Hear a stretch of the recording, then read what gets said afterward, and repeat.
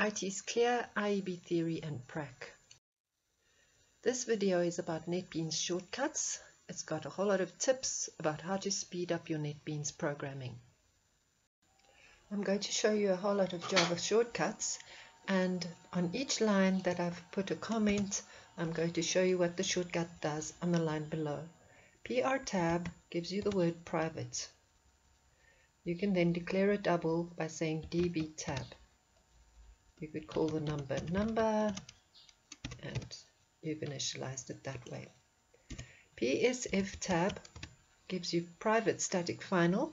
Often you would declare a final, which is a constant, as a public static final. Then you can just change the word private and say it's pi, which is 3.14, and we would declare it that way. And we would have to put DB tab there. If I input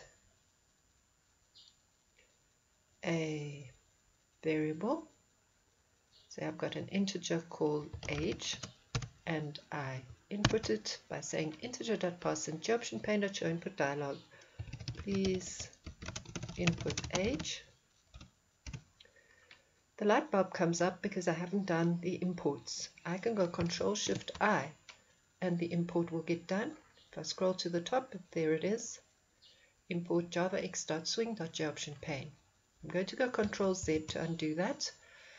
The light bulb appears again, and I can do the import by clicking on the light bulb and clicking Add Import. This achieves the same thing. FOR tab gives me a for loop which will run from I equal to 0 up to I equal to 9, because its condition is I less than 10. This will repeat the for loop 10 times. LE tab gives me the word length. If I've got a string, I've just put the word hello into it.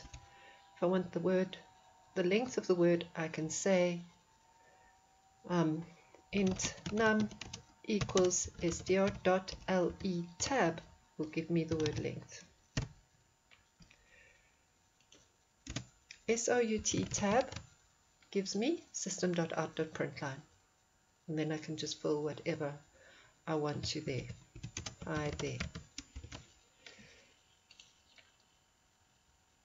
Try catch tab gives me the whole try catch construct. I can then change, I'll put whatever I want to do, which can cause an error between these two curly brackets, and then I can modify the exception. Could be a number format exception, a file not found exception, and I will put the message which I want to give my user in these two curly brackets. WH tab gives me a while loop.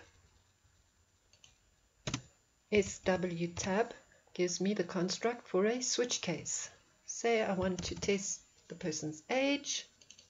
If they are 10, I will say I want to print you are 10.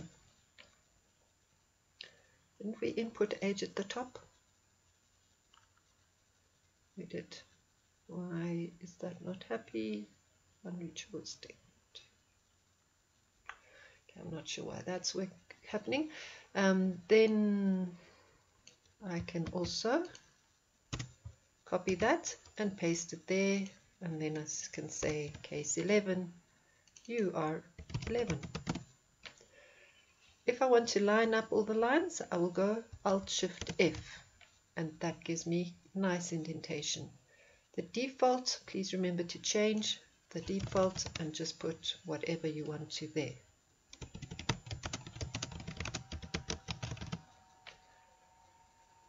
Remember, when you have an error in a line, say you've printed something, and say you forgot to put the semicolon on the end, hover on the red exclamation mark or the yellow light bulb with the little warning. It will give you a hint about what's wrong. Over here it's saying semicolon expected. I will type in the semicolon and the exclamation mark goes away. To delete anything, any line that I'm in and I've got an error, I will go Control E. Control E deletes the current line. And that's all for today.